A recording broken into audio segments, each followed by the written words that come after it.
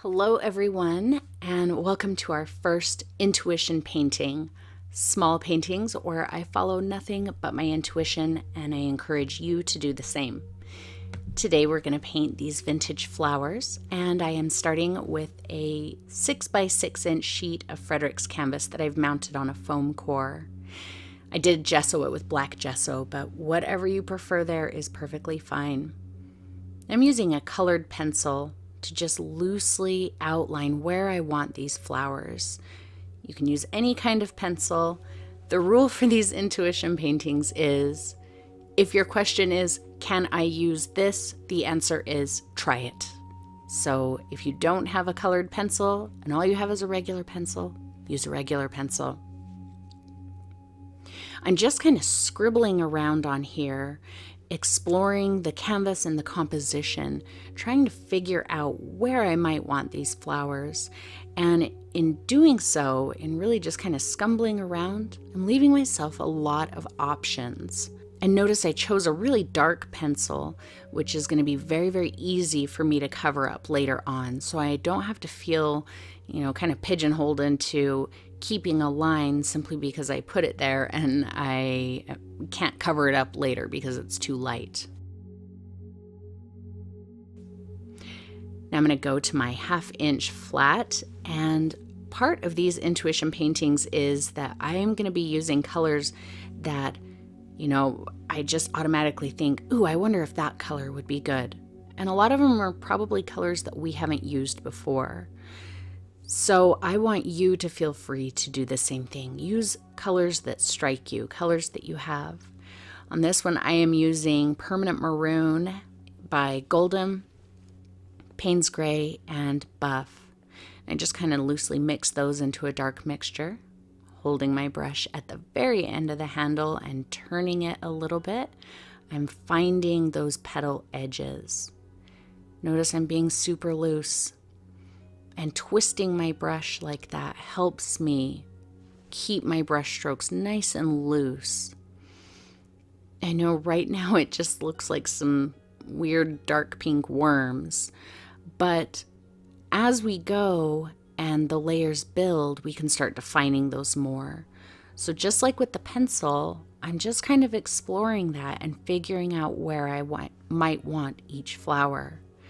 This dark color is going to be very easy to cover up should I decide, oh, I really hate that petal, or that's in the wrong place, or it's the wrong shape or size. So I'm not stuck with anything. Notice I'm also kind of scribbling out the corners. It felt like it was a little tight in some of those corners. I felt like I was tightening up and trying to make shapes that were too specific, and that felt awkward in the corners. So that's why I started scribbling out there, and you'll see me doing that quite a bit as we go.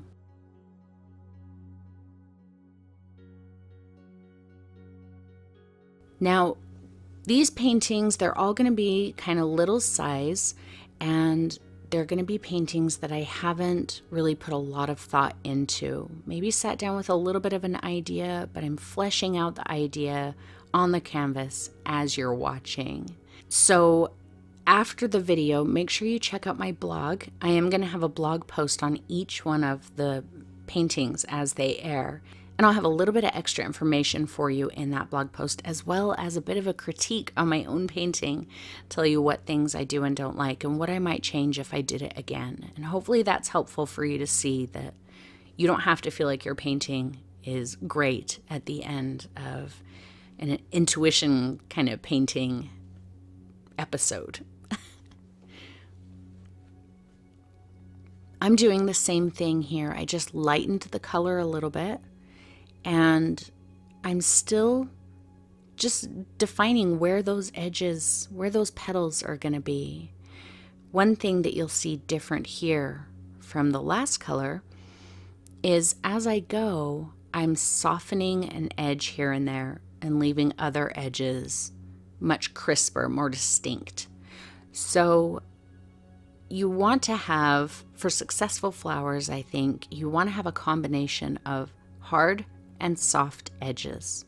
So you can think of the crisp outer, you can think of the crisp hard edge as the outer edge of the petal. You can think of kind of the softer edges as being the inside of the petal as the petal moves toward the center of the flower. And so you don't want to have just a bunch of hard edges because it's just going to look like a bunch of worms. You don't want to have a bunch of soft edges because it's going to just be a big blur. So as we add the layers, you'll see that I start to define the hard and soft edges much more deliberately.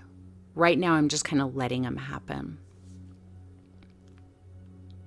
A little bit of a lighter color, but I am starting to see where I want some softer and some harder edges. So I'm kind of doing that a bit more intentionally here.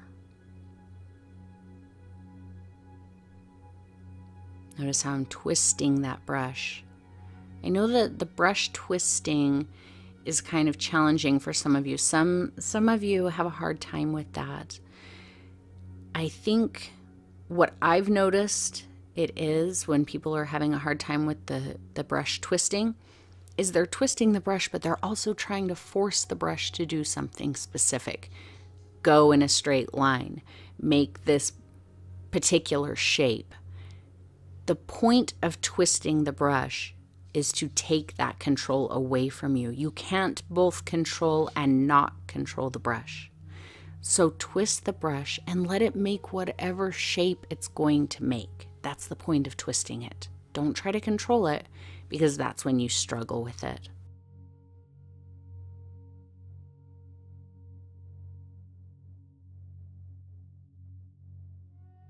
Another one of my goals with these intuition paintings, one of my goals for you guys, is to help you learn how to tap into your own intuition. You know, you can only learn so much from watching a tutorial and being told, now do this, now do this. I mean, you learn how to follow instructions really, really well. But I want you to also learn how to follow your own instructions, how to listen to yourself. Now I'm moving on to my Fuzzbert, just a smaller brush. I like to use puffy old brushes because they take a little control away from me and I don't tighten up as much. Now, as I was painting this, my intuition kind of said, hey, put some Naples yellow in there. Let's kind of brown down those petal edges. But ultimately, I don't feel like I really went with that. It didn't show a lot. So, you know, it's definitely not required. Nothing's required. But I think you'll see that warmth there in that color I just laid down does not follow through to the end of the painting. But it's something I still had to try, and I'm glad I did, even though it didn't actually become part of the painting.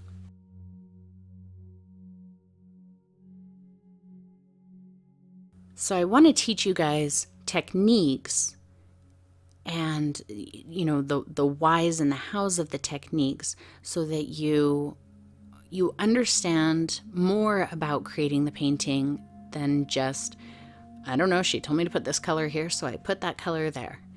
I want you to be able to take the techniques and go to another painting and think, oh, this technique that I learned over here, this might work for this.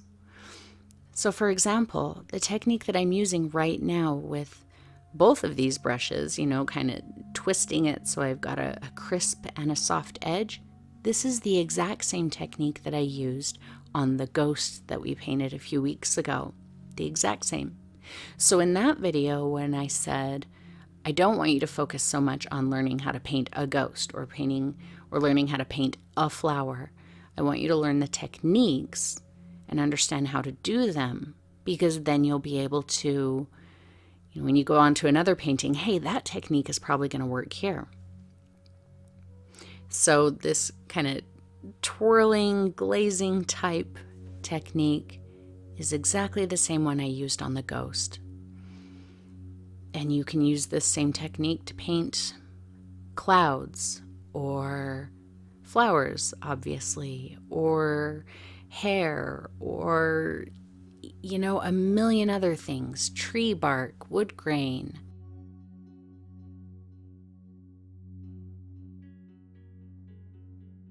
So the paintings that we're going to be doing are really a means to an end to get the techniques across to you.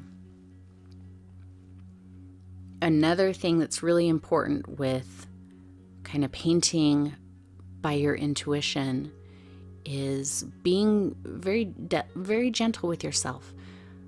I do not want you going into any painting, whether it's one you're doing with me or one you're doing off the top of your head or whatever. I do not want you going into it with these pressure and expectations on you. You know, I've got to make this painting that looks like these flowers and I have to get it to look as close to Jane's as possible. No, not at all. I just want you to enjoy it and see what you learn. So that's part of the reason that on my blog I'm going to be doing a little mini critique of my own painting, to show you that when I'm done painting like this, I may not even like the painting that I did, but I saw it through to the end. And at that point, I can decide, okay, I like this, I like this, I like this, but I need to work on this, this, and this. So almost consider these paintings your practice. It's just kind of a first shot. If it's horrible, it doesn't matter. Take the lessons you learned, move on, and do another one that you like even better.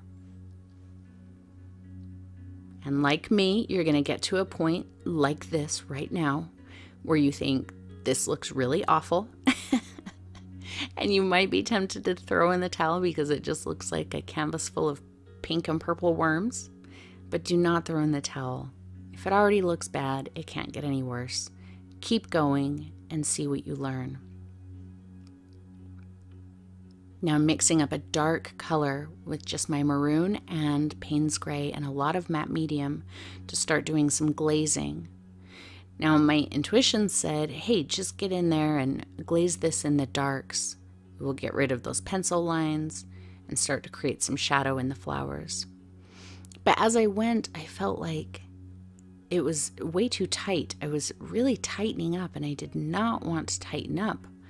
One of my personal goals in painting this year especially is to really loosen up. If I find that I'm painting really tight, I scribble or I get my fingers in there like that and start wiping. I really want to loosen up. So as I go here with this glaze color, you're going to start seeing that I really end up scribbling it over, I believe, just about the entire canvas. Always using the matte medium so that it's nice and transparent. I don't want to lose anything that I just did, but I just want to kind of homogenize everything, kind of bring it all into, you know, the same canvas. So it, again, doesn't look like pink worms on a black canvas. It looks like flower petals starting to emerge out of a dark, you know, a dimly lit room or something.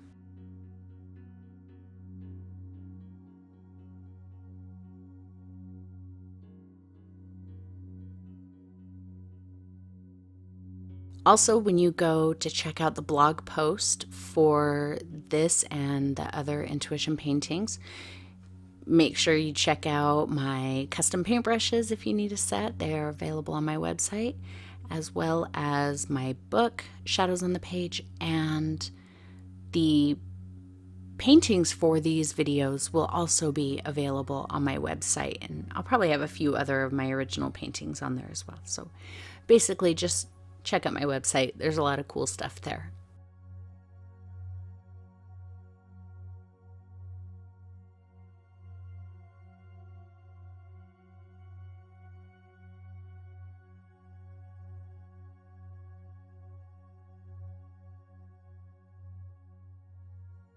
See, done trying to force it into those dark areas.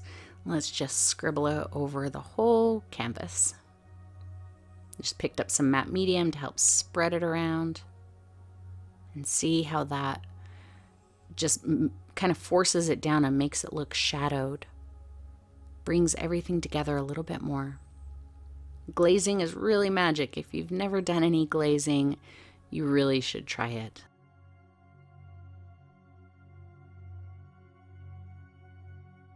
one other thing I started noticing while I was glazing here, especially, was I had started working the glaze around the outer edge of the canvas, and it kind of started creating this spotlight effect on this lower left flower, and I really was into that. I really liked that. And so my intuition said, hey, let's keep that going. Let's keep these outer edges really dark and really punch the light in that lower left flower. So that's what you're going to see me start to work on now. That's what I mean by intuition. It doesn't matter if you're painting from a tutorial or an image, anything. If you look at your painting and you think, ooh, maybe I should do that, or I really like that, then follow it, chase it, and do that. Going to my number 3 round now and just mixing up a lighter color than what I've got on my canvas right now. And I'm going to do pretty much the exact same brush stroke, just with a smaller brush. So I'm going to be able to put a little bit more focus on where these edges are. I'm going to be much more deliberate here.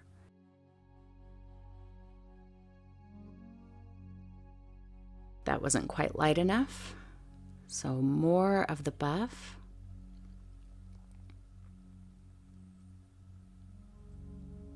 And I'm spinning this brush too, just like the other ones. It gives me nice crinkly little edges for the flower petals. And I blur out one side of that line, and I leave the other edge nice and crisp.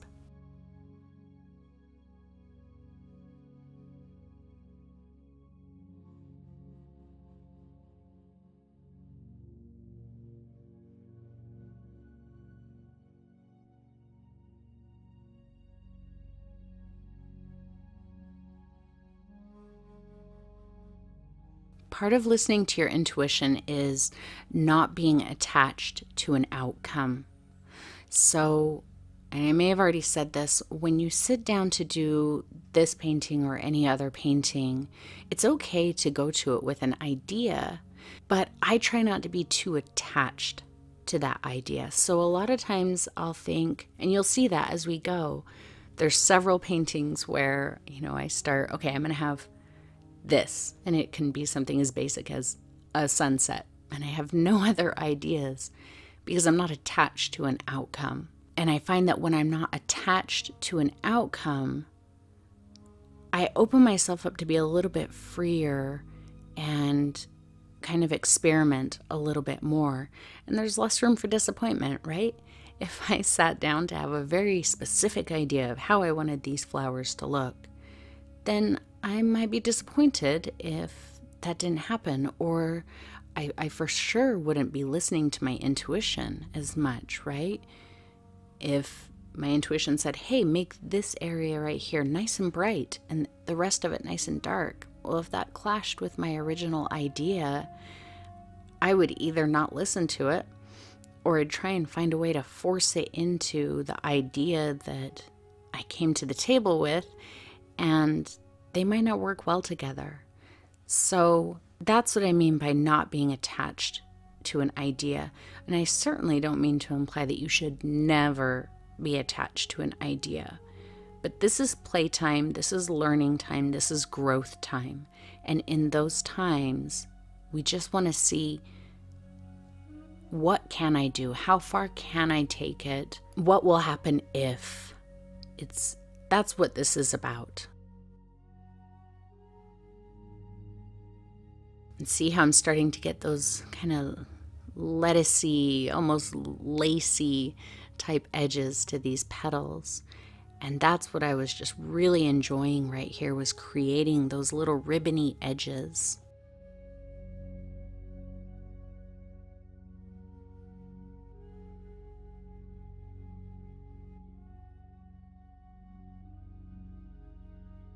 This is the same color, but as I start working out from that main flower, I'm adding a lot more matte medium to it, so that while it's the same color, it's much more transparent, which starts to give the illusion that the flowers might all be the same color, but some of them are in shadow. for me, that's an easier way to think about it than just mixing up a darker color. And if the color is too light, ultimately, I can glaze it over again, and I will do a little more glazing.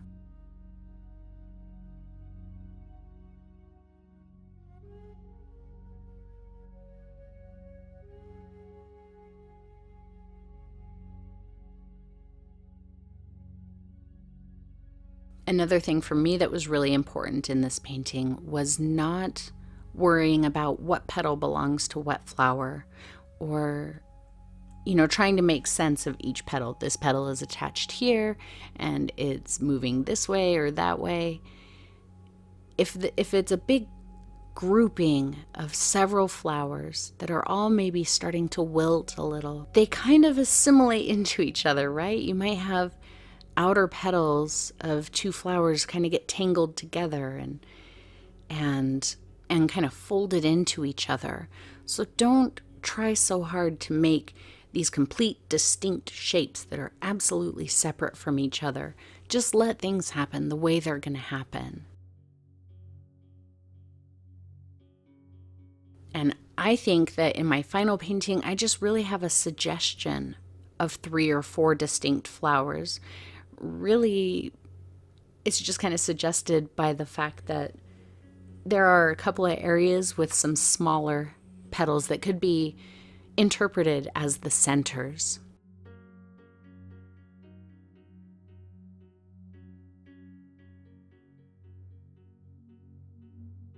Just scrubbing a little bit of that lighter color into the corners to, again, just kind of suggest that there's flowers there, but I don't want to put a lot of time and detail into that. I'm just going to glaze it out.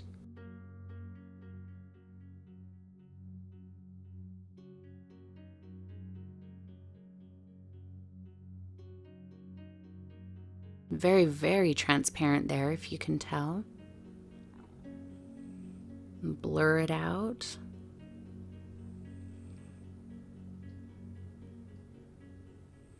But then I'm also gonna kind of scumble it out a bit. Like I said, when I notice that I'm starting to tighten up, I have no problem scrubbing on my canvas. Just do a little scribble. It helps me remind myself to loosen up a little bit, and it helps my painting not quite look so tight. That's my main goal for myself this year, is to just work on loosening up, not working so tight.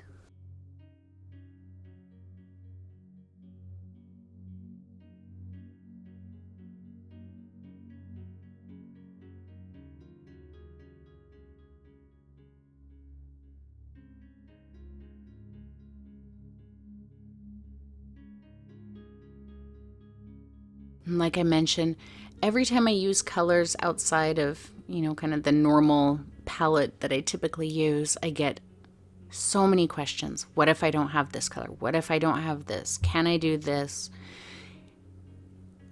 All of the answers are use whatever you have, use whatever you like. I'm next to never going to say, oh yeah, use this color. Well, what if you don't have that color and you don't have access to it? Or what if you don't like that color? There's a million and one ways to do anything, absolutely anything. So what I want for you to do is do some color tests and find out what colors do you like, what colors give the look that you want, what colors work well together. It's really hard for me to say, oh, if you don't have permanent maroon, use this color or that color. I don't know what other colors you're going to be using, and maybe the color I just suggested won't look great with those other colors, or, So I want you to do color tests and figure out what works based on what you have. And I think I'll probably do a blog post on how I do color tests very soon. So keep an eye out for that. I'll have that on my blog. I may have a little sample clips of it on my Instagram or Facebook or something. So I'll figure that out and I'll get that information out to you guys. But color tests are super important. Don't rely on somebody else to tell you what you should and shouldn't do. Follow your intuition. Decide for yourself. I don't have that color. Okay, let's figure it out. What color am I going to use based on what I have? Because you certainly don't need to run out and buy every single color that I use. I buy a lot of paint colors because I'm kind of a magpie. Ooh, that's a pretty color. I think I'll buy that. And so I have a lot of colors that I might use it in one video and then never again. And you don't need to go buy every single color I have. You go broke. I go broke doing it. So I want you to learn how to choose colors for yourself. So we will do a little bit of a focus on that as well. At this point, I'm really starting to see the flowers come to life, and I'm getting really excited about it, especially since I pulled it back from that really horrible pink worm phase. And if I had given up at that pink worm phase, I would have missed out on this. And I'm really happy with where this is going right now. A little scumbling in that corner. Remember this, all of this color has a lot of matte medium in it, so it's nice and transparent.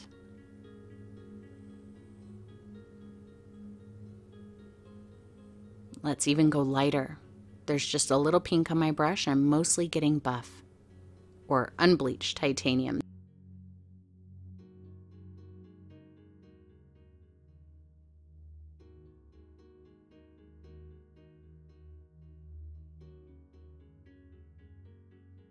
So this is the lightest color that I've used so far, and I'm really going to start concentrating it in the area where I decided I wanted to kind of spotlight that flower.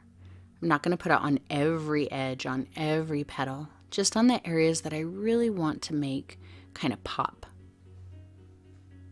And just like the last color, as I move out from this central flower and I put some of it on the flowers around it, I'm going to put a lot more matte medium in it to really make it transparent and thin it down.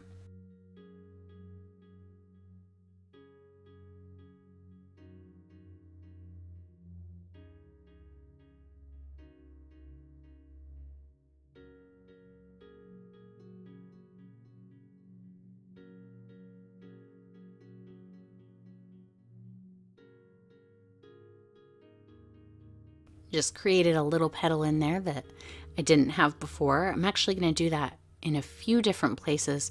I'm going to start adding petals where I didn't have them. You can absolutely do that. Here comes another one. There was no petal there, but now there is.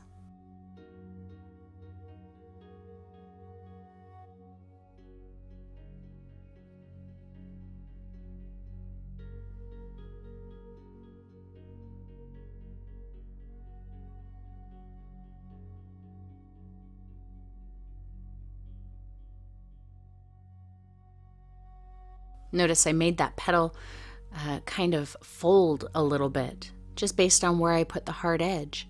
I put the hard edge on the left at the top and the hard edge at the right on the bottom, and that kind of makes the flower petal fold over itself. So really experiment with that and see, what kind of directions you can make your petals move. It might take you a little bit of practice to be able to see that in your head or know how to move the line from one side to the next to get the look you want. But if you see your painting through to the end and you focus on doing that, you will learn it. But if you do it a couple of times and you're like, oh, I messed this painting up, it looks terrible, and then you stop, you've also stopped learning. So again, I'm going to harp on that. If your painting already looks like garbage, because we all get to a phase where we're like, this looks like garbage. If you already feel like it looks like garbage, it can't get any worse. Do yourself a favor and just keep going. Just keep playing and trying to learn the techniques. And you might surprise yourself and pull the painting out at the end and be really happy with it. And you might not. But if you keep going, you're going to learn. If you stop, you are going to stop learning.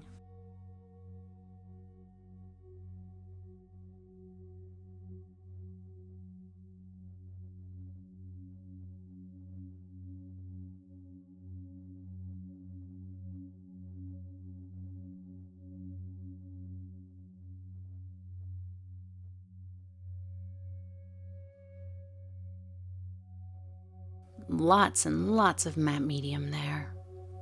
Just giving it a ghost of that highlight.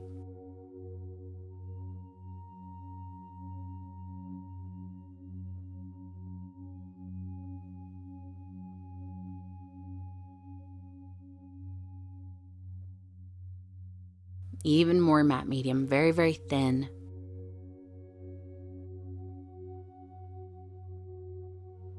I would say that some kind of a medium here is required because you want to be able to control the transparency, and you cannot do that without it. But as always, you can use gloss medium, you can use glazing medium. You do not want to use gel, but if that's all you have, like I said, try it and see what happens. For me personally, I think gel would be hard because that adds a lot of texture, but maybe that would be exactly what you like. You don't know until you try it.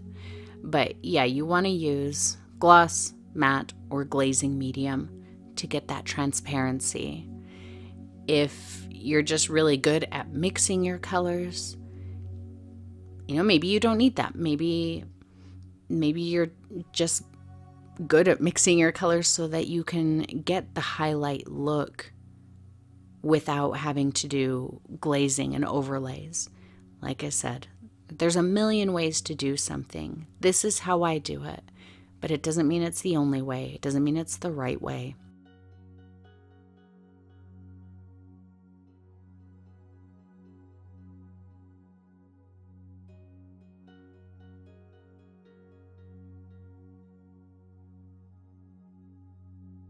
Oh, the painting that you guys were commenting on a few weeks ago, I really like the painting in the background. That was actually a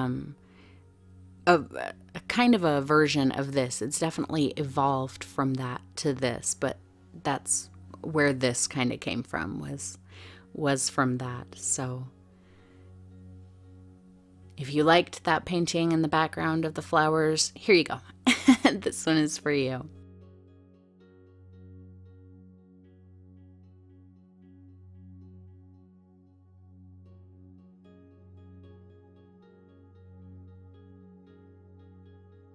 This color is almost straight buff. There's very little matte medium in it. I'm really punching the little bits of petal that I think are really interesting, that I want to really stand out. I'm putting this very bright color in just little places on it. Don't outline the entire petal. You're gonna just make it all white and uninteresting and flat. If you put it on bits, you're going to pull those bits closer to you. Whatever's brightest is going to be pulled toward the viewer. Whatever's a little bit darker is going to be pushed down just a bit, and that's going to keep a little bit of movement in your flower. So be very selective about where you put it.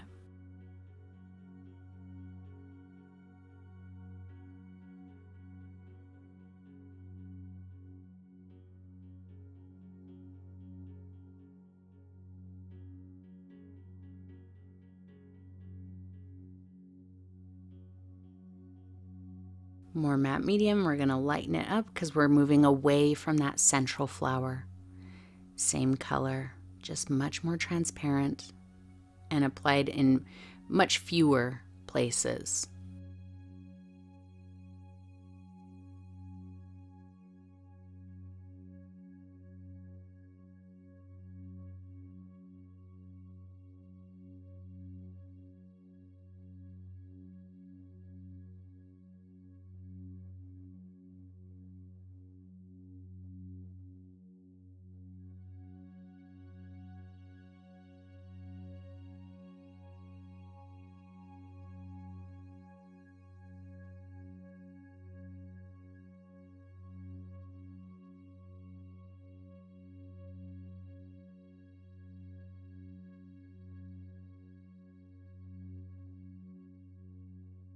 Scumble in some of that light stuff there, and we'll glaze back over it for a suggestion of petals.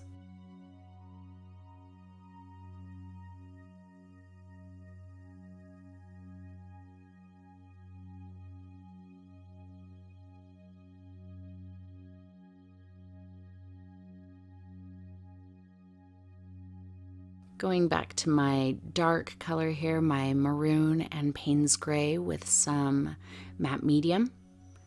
I'm going to start doing a little bit more glazing in the dark areas, starting with this main flower. One way to really make those highlights pop and seem very bright is to make the darks very dark. So I'm kind of taking this color and glazing down in the darkest parts of the flower to really make that seem very deep and very shadowed and give a lot more life to the highlights.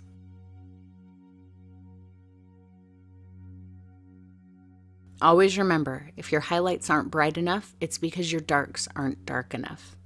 And vice versa, if your darks aren't dark enough, it's because your lights aren't light enough. For some real drama, put the dark next to the light.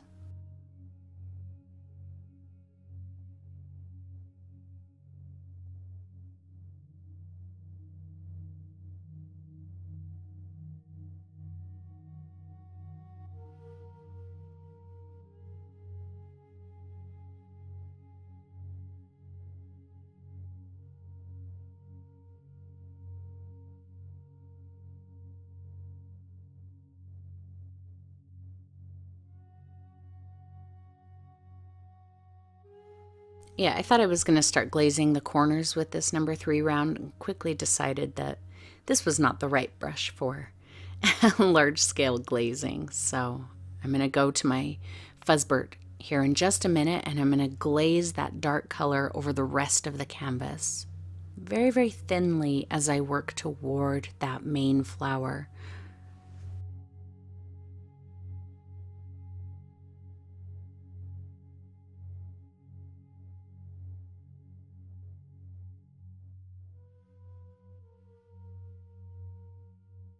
There we go, nice and dark up in these corners with Fuzzbert.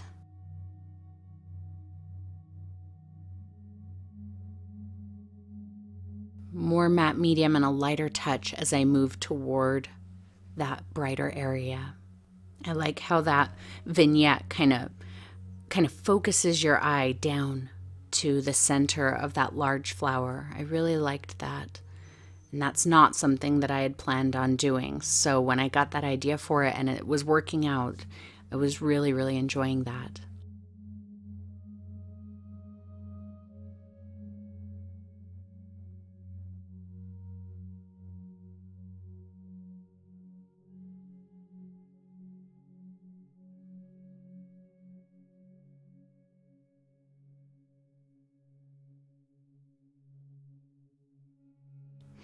I added some more Payne's gray and I'm really just putting this heavy dark mixture on these corners. Again, it just really helps force your eye down into that bright area. But by keeping it transparent, it does not obliterate everything under it. It just really tones it down and makes it seem very shadowed. And that's really all there is to this painting. I would like to say thank you so much to my awesome sponsor, Frederick's. Without these canvas pads, I would go through so much expensive canvas. It's nice to be able to have these and cut them to whatever size I need for these kind of painting exercises. And thank you to all of you for watching and painting along. I hope to see you again very soon with another one. Don't forget to check out my website, paintingwithjane.com, for brushes, books, paintings, and more information on each of these little videos. And I will see you next time.